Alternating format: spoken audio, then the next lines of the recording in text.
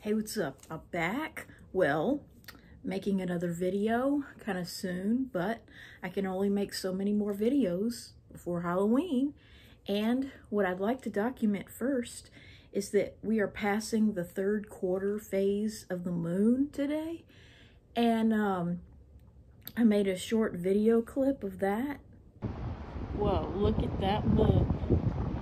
I tried taking it through my telescope, but the wind literally blew me down and tried to blow down my telescope, so that's not going to work. But as you can see, it is out in the daytime. And what that means is that, unfortunately, you know, we have crossed over the line from which point the moon starts spending more time out in the day than it does at night. And while I should have made the video last night, it was kind of hazy and I needed some sleep. And I really thought it would be cool to sit out there with my telescope and take a video of the moon out in the daytime. But unfortunately, the wind had other ideas. Like if I had a wind chime right now, I mean, it would be going crazy. But that's a good thing because it means we're getting a cold front or a cool front. And we're having some gale force winds ahead of it. And that is great because if it gets down into the 40s by Halloween, hallelujah. But they won't have a moon because it will be down during the time of trick-or-treat, but that shouldn't really affect my life. Anyway, first of all, today I would like to talk about, remember the dolls that didn't have any hair? And I said I would put hair on them? Well, here they are. You see, that's a little boy with a baseball shirt, and that's a little girl. See, she's still a baby. And she has a flower on her blouse. I didn't make that. So, what have you. The other thing I'd like to talk about is my Christmas lights. I had Halloween lights this year. And I don't remember whether or not I saved my snowflakes from 3 years ago or more that I kept putting out every year. But I decided to go with something different this year. A different kind of Christmas light. So, after Halloween, we'll see what they look like. They should be bright because they're LED. And what I'd like to talk about regarding that is just how, remember I made that video about documenting my lack of holiday cheer almost 2 years ago? Well, what I really mean by that is that, you know, it's not that I have anything against Christmas, okay? Because I have absolutely nothing against Christmas or Halloween.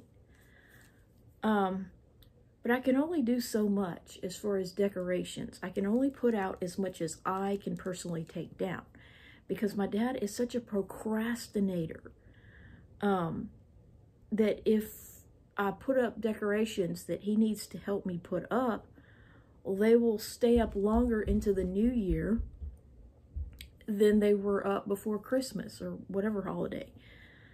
And the apartment doesn't like you to have decorations more than 10 days into the following month. So November 10th is like the cutoff or deadline for taking down Halloween stuff.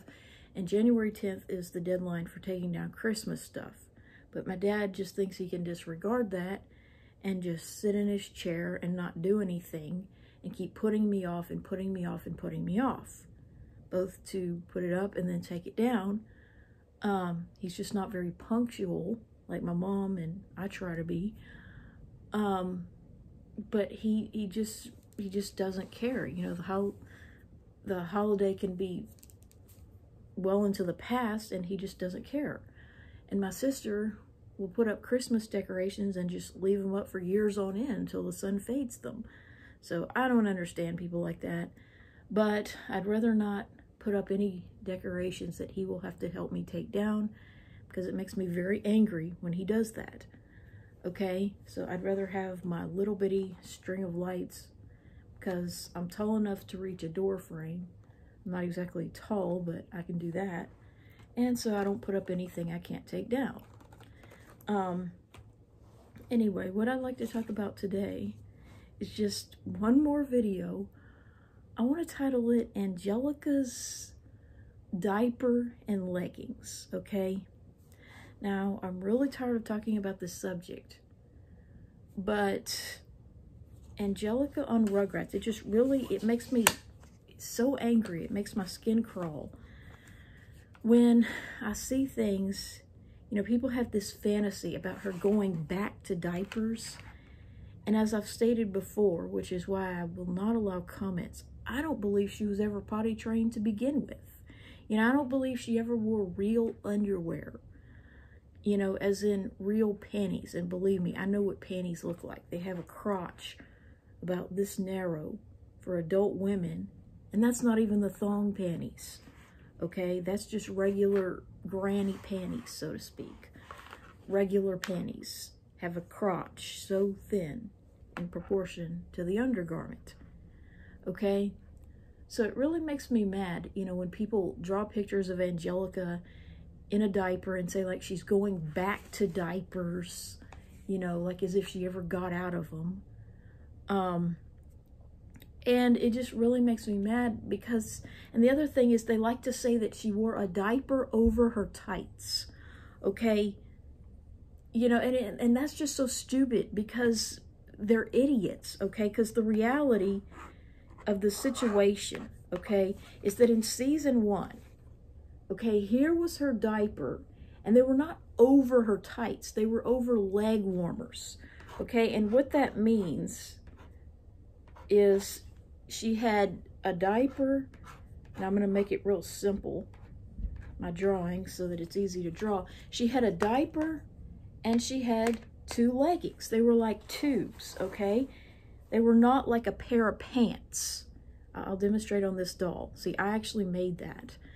They were not, in season 1, if, you know, if she was seen wearing a white diaper with her blue legging, you see, people didn't understand that, but that is an outdated or lesser known way to dress a baby.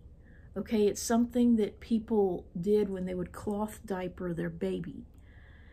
And she's wearing a diaper or white training pants with leggings. You know, they were tubes of material. Okay?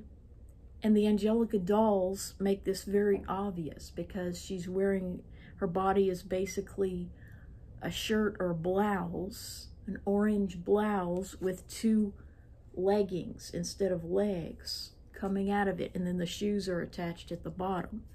Okay, so in season 1, she had a diaper with leggings. Okay, but somehow or another, for 2 reasons, they changed that. Okay, so basically, they played a trick on the viewer. They started coloring her diaper blue, or putting a blue diaper cover to match these. Okay, imagine this is shaded in blue.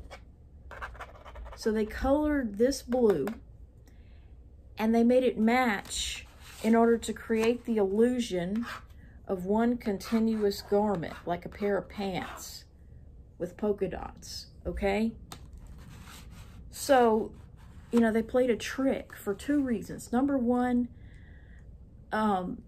they didn't think kids or most viewers would understand how or why she was wearing what she had on, okay?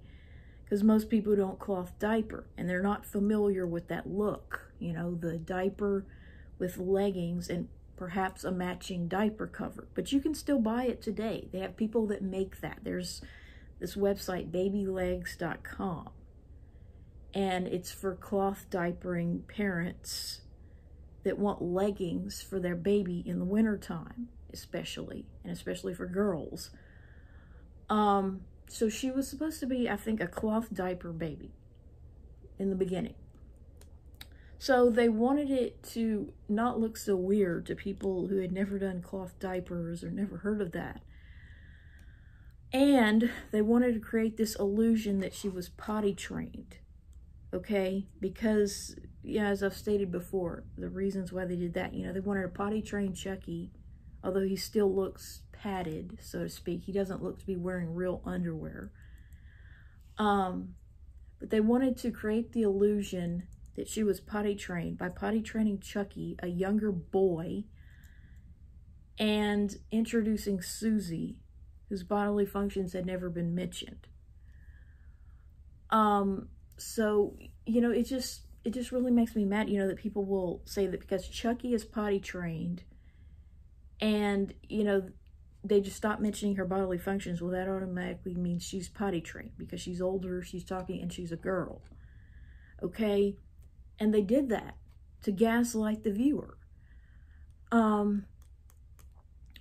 But what you don't understand is that while in real life, you know, girls are way ahead of boys in potty training because they're way ahead in talking and other things, and they do everything sitting down. Guess where the Rugrats don't live?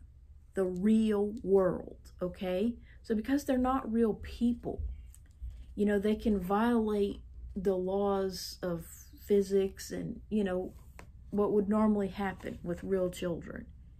You know, normally you'd have a girl potty trained, you know, well before a boy, and especially a younger one. Okay, but since the Rugrats are fictional, you know, and they can do whatever they want with them, they can potty train Chucky ahead of Angelica and not really tell the viewer because it would be a bad influence, and because, you know, kids wouldn't want to wear her on their clothing were they to know that she's a 3-year-old in a diaper.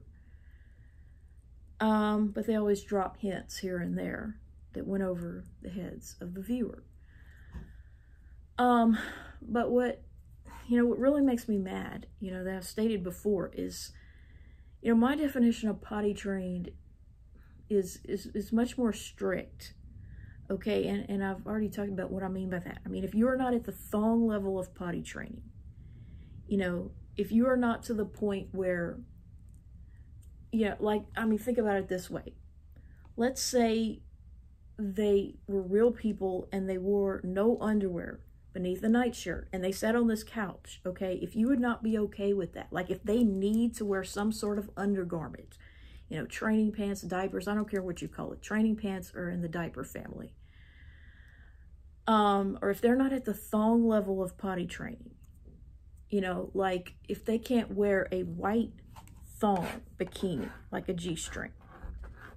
You know, if Angelica, let's say, like if she can't wear something like this, a little bitty white thong,